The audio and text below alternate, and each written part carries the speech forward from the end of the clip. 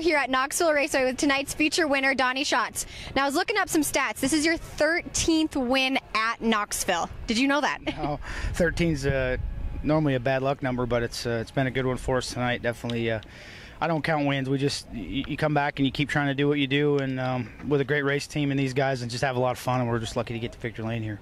You had a good battle with Brian Brown on the start, and I knew that if you got to the bottom, you were going to be unstoppable because you run the bottom better here than everybody else. Once you get the bottom rolling, you're unstoppable. Well, the bottom wasn't as good tonight as it normally is, and it's just a byproduct of all the rain they've had during the last 24 hours and the way they had to prep the track just to get it to where we could race on it.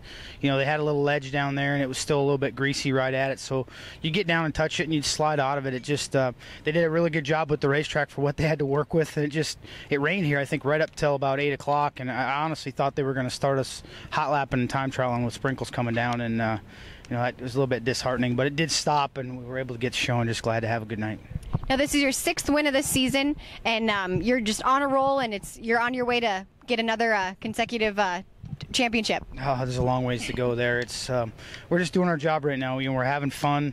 That's the most important. We're gelling. We're making changes and things for the better.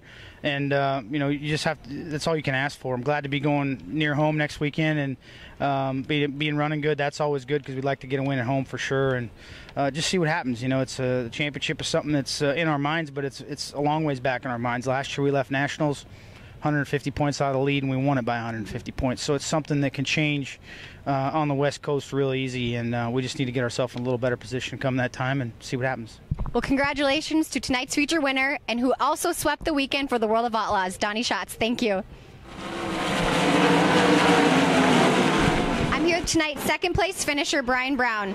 Well, you had a good start to the night. You won your heat, you won your dash, and you got the lead in the feature, and had a tough battle with Donny Schatz, and you lost it on the cushion in lap traffic. Yeah, we got in there and got in behind those lap cars, and they were racing hard for position. I just got tight and couldn't get it off the cushion and got into the fence and nearly crashed. It bent the front axle back, and it sounds familiar. Wins the heat, wins the dash, and leads feature and runs second. But I think we're closing on him. I don't think Donny was as good as as he was last time we were here. Maybe we got a little better, but that's not to say they're not going to get better. The good news is they go away for a while. We can come around here, run 2 or 3 more times, and maybe get better for the Knoxville Nationals. You chose the top on the restart, and that kind of surprised me.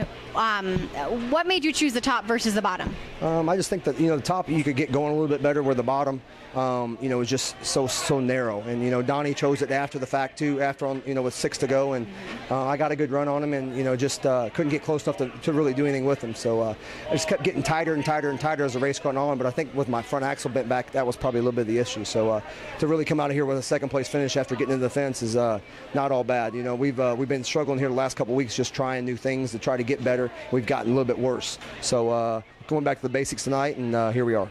Well, I believe this is your third second place finish of the year. You're so close, Brian, so close. What are we going to do? Yeah, I don't know. We need to get some luck. You need a BB gun to shoot shots of tires out next time.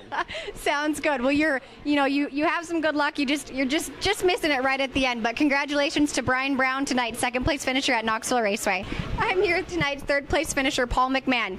You just stayed in the hunt with everybody, and at the end you just started picking everybody off. But I do have to ask one question. I was watching in 3 and 4s where I could really see, and the cushion kind of looked like it got a little, I guess, feathery, you want to say, that kind of went away a little bit, but you were running the top better than anybody else. Yeah, the top kind of went away, and I was super tight from the center out. This thing would stand up on the left rear, so that, when it finally did clean off, I was actually able to get the car down and drive off halfway decent. But had my hands full there for 25 laps. But it was a good run for us tonight.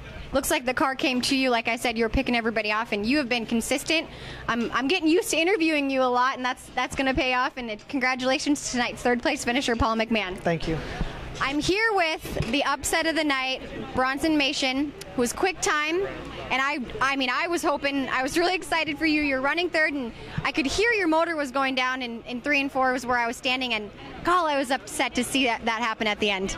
Yeah, with 16 laps to go on the restart, it wasn't running good anymore, but we hung on and was okay when we were going, and we're still going to get a good top 5, and it just let go on the last lap, so pretty bummed out, but we're glad we have a fast car anyway. I was very impressed watching you. You're a regular here at Knoxville, but to run with these guys that run day in and day out, and to stay consistent with a motor that was going down is very impressive. Sure, thank you. We had a decent car, and yeah, I don't know. I think the Knoxville weekly deal's getting better all the time, and the gaps maybe closing, but yeah, just disappointed. He's up there the whole night with or without a good motor. So. Well, you're definitely impressive tonight. Congratulations, and unfortunately, it didn't end the way you wanted. All right, thank you. Thanks.